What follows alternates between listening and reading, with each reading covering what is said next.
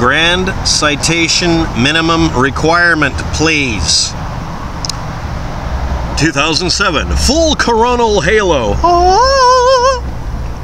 2017, coronal void. Okay, well, we don't have the date exactly, but we have July. We have the year. Time? Was it SDO or stereo? Why is this significant? Where are the URLs? Where's all of the citations that are included with every single image since they started posting this on the net so that you couldn't claim the wrong year and the wrong equipment? He said knowingly. The Grand Solar Minimum Channel GSM Citation Supernova. 2010, SDO, the Solar Dynamics Observatory, was launched. So it couldn't be an image from the SDO for 2007 because it wasn't freaking in orbit.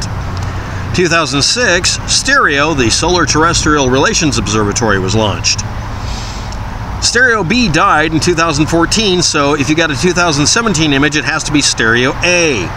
So now that we're comparing apples to oranges and A's and B's and C's and SDO versus stereo, and you already know I'm going to do this, dear Jake and Marie of the Grand Solar Minimum Channel, I don't care if you got a citation please response from me about some image you're posting for someone else who didn't include it, but you have misled your flock, you crazy flockers, and I'm calling you on it. By the way, you are fail at the 1 minute mark on that video.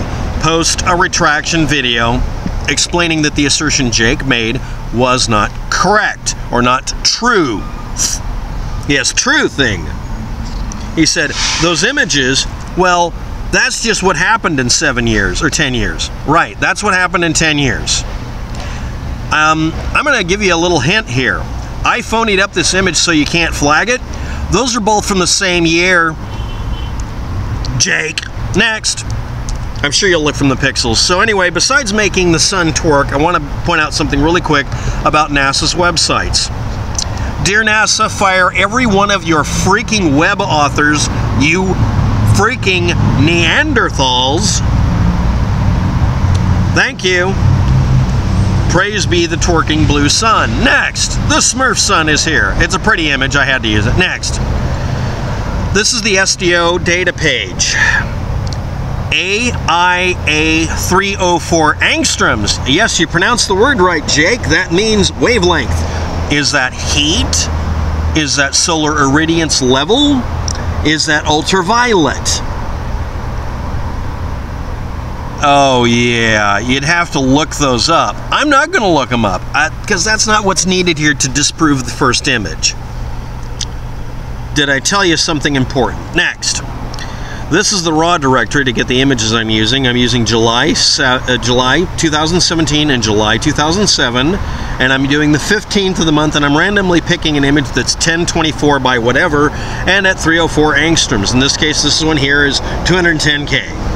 Now here's the one for stereo. You may have noticed that it includes a very large, flaming, exploding, pooing all over your assertion hint. Stereo ahead, EUVI. EUVI. I wonder what that means. 304 angstroms. 2017, July 15th at 2300 hours. And right next to it is an image called SDO. 304 angstroms. It looks different from the same day. Hint, freaking hint, it's two different sources of images. Don't believe me? This is 2007, before stereo ahead and stereo behind. One of them died. So when one of them died, they went ahead and substituted information from SDO in some of the frames, so they're on the same page. But you couldn't have found it in 2007 without noticing that that's not SDO. Oh, well, this is a simple, innocent mistake. There are no such things as innocent mistakes when you hold everybody to totally different standards than you're willing to take. So stereo ahead is the only one working. Stereo behind is dead. But anyway, there's stereo ahead on the right side originally. And in the middle was just a repeat of both images kind of snarled together to give a better image, I guess. Or a different timing. Anyway, as you can see from the pixels, let's just go back to that again. 2017, July 15th, stereo head and SDO had different looking images in the same angstrom range because they're doing it differently. They're also at different angles. They're going to look different, and it would be impossible for you not to notice this if you looked up any of the data that took me maybe 10 minutes. They're different data sets from different pieces of equipment on literally different sides of the damn star we're talking about. And let's go back and look at these pixels again. Those are not equivalent images, not because it's 10 years apart, but because they were taken with different pieces of equipment, different exposure levels, and you guys have to post a retraction apologizing to your flock and state factually you were corrected by WAPTEK. Next. Again, same day, different image, both the same angstrom range. Angstrom does not equal brightness. And there we are again, 2007, and you may have noticed, let's just flap back and forth. The brightness levels are actually not much different, but let's do some real comparison. Yes, Jake and Marie of the Grand Solar Minimum channel. This is 2007 brightness level in UVI 304 angstrom, stereo ahead. This is stereo behind, 2007. Not much difference. You can't claim it's one side of the sun or another. It's not a spotlight. Next, obviously 2017. Now here's the fun part. I could have faked that.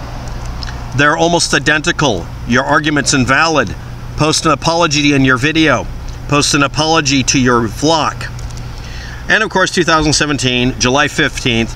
Obviously this is SDO and it looks darker. It isn't the Grand Solar Minimum. It's that you guys didn't do any damn backup work. You didn't do any citations, and you took information from someone who calls himself the Solar Minimum Farmer or whatever. Oh, well, you can claim you didn't do anything wrong. No, you can't, because Jake said, well, they're equivalent. No, they're not.